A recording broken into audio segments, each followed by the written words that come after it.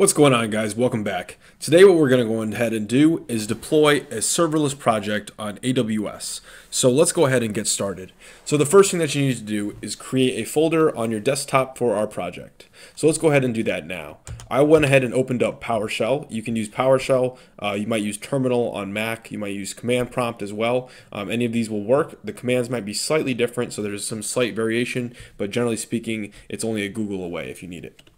So let's go ahead and create a directory. So let's go ahead and make a directory called on the desktop called AWS Serverless. All right, so now we're going to go ahead and change into that directory.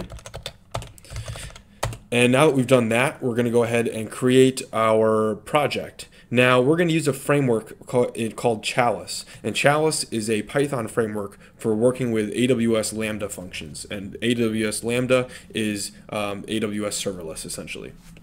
So let's go ahead and do that now. So let's go ahead and get started with pipenv or not pipenv, virtual env. So we're going to go ahead and install pip install virtual env. And once we've installed virtual env, we can go ahead and create a specific virtual environment where all our Python packages will be isolated from our global installation of Python.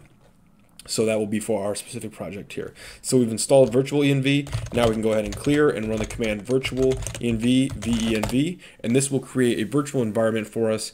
I know the only installation of Python I have on my machine is Python 3.8. So if you have a different installation on your machine, then it will create an installation of the virtual environment with a different version of Python as well. So check your version of Python before you create the virtual environment if there are any issues. All right, so now we have that virtual environment set up here. So now we can go ahead and run /venv/scripts/activate, and that'll go ahead and activate our virtual environment for us. Then we can go ahead here and run pip install, and we want to install Chalice. So let's go ahead and install Chalice, and this will go ahead and get us started with how we can create our project. So Chalice is going to be has a CLI tool aspect of it in which we can generate new Chalice projects. So we're going to go ahead and generate a new Chalice project after we create this, and then we're going to go ahead and deploy it locally and then deploy it on AWS. So let's go ahead and see what we get here. We should finish installing shortly. In the meantime, if you guys haven't yet, you will need to create an account on AWS. AWS, I believe, has free trial or has a layer of compute and storage which can be used for free, and so you can go ahead and do that in this instance here. So once this is finished installing, we're going to run the command Chalice new project, and then we're going to put past the name of the project's name. So if we say Chalice new project AWS serverless, then it's going to go ahead and generate that directory structure for us. Now we go ahead and say clear and ls, and we can see that it created this directory AWS serverless. So let's go ahead and change into that directory, clear and ls again, and now we see we have a .chalice file, a .gitignore, an app.py, and a requirements.txt. So now we can go ahead and run the command Chalice Local, and Chalice Local is what's going to spin up the dev server right here locally on our machine. So if we go to localhost if we go to localhost at port 8000, then we can go ahead and see hello world, which is the output of this program here. So if we exit out of this dev server, then we can go ahead and take a look at that as well. So let's go ahead and exit out of this dev server if it'll let me. For some reason it's not responding to my input, so we'll try this. Let's exit out the good old-fashioned way and cd into our AWS serverless, cd back into our AWS serverless.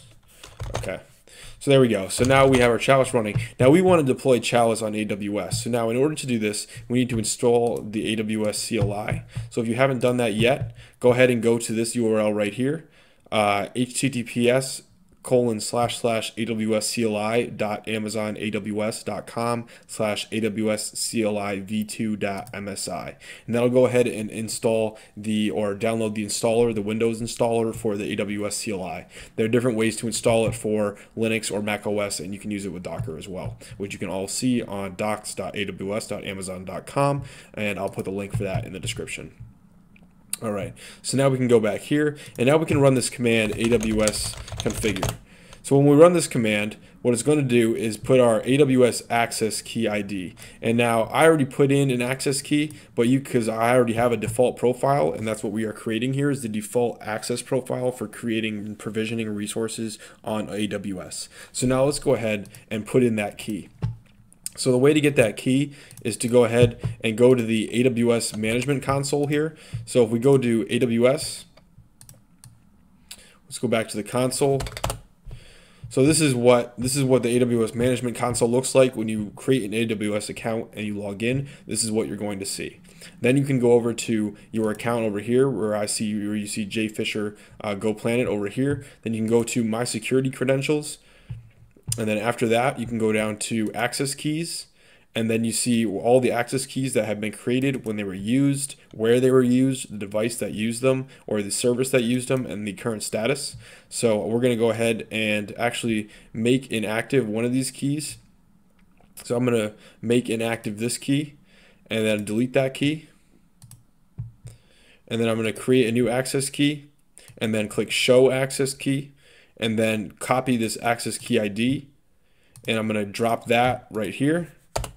And then I'm going to go ahead and copy the secret access key. And I'm going to drop that right there as well. Now default region name, US East 2 is fine. And default output format of JSON is fine as well. So now we can go ahead and put that. Now if you guys haven't configured it before, you would just put what I have in brackets here, US-East-2 and JSON. All right, guys. So now we can go ahead here and let's see. So now we can run Chalice deploy. Chalice is not recognized. So we're not in our virtual environment, so Chalice wouldn't be recognized. So we actually have our virtual environment in the folder behind us. So let's go ahead and activate the virtual environment again. And then we're going to run Chalice deploy. So now it says creating the deployment package, creating the IAM role for AWS Serverless Dev, and creating the Lambda function. So this is the Lambda function. This is the accessibility between an API gateway and the Lambda function. This is the role for that, because this is how we are able to access our Lambda functions. And then it's going to go ahead and deploy those resources for us, and then it's going to spit out the output so we can go ahead and visit those resources on a public IP address, or on a public URI. So again, guys, this is again how to set up a very basic template for AWS Serverless using the Chalice framework. Again, it's creating a serverless function. It's creating an API gateway, which basically will route our request with one hop over to the Lambda function, which will then execute that code, which just in this case returns hello world. This serverless is excellent because when you want to run compute and only pay for exactly what you use and not have something running 24/7, then you can use serverless technologies and actually benefit in the terms of the kind of cost optimizations that you're able to make with serverless technologies. And additionally, you can build almost anything with serverless technologies. You need to keep in consideration what you're going to do with state. So state is any kind of data that is being stored. And so when we have data that is stored, it can't be necessarily stored in a serverless function. So we need to keep in mind where you might keep that. And that's an architectural consideration when you are using serverless functions as well. So once this hurries up and deploys here, there we go, creating REST API. And then we have REST API URL right here. And so we can go ahead and copy this right here. And let's just grab that. And then we can go to our browser and put that in. And then we get hello world on a public URL.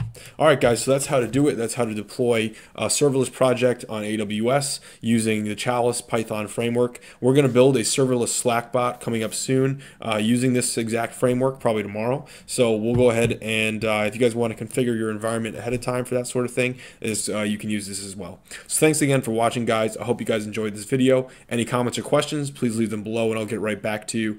Again, if you enjoyed the content and you want to support the channel, a thumbs up and subscribe is awesome. So thank you guys again and have a great day.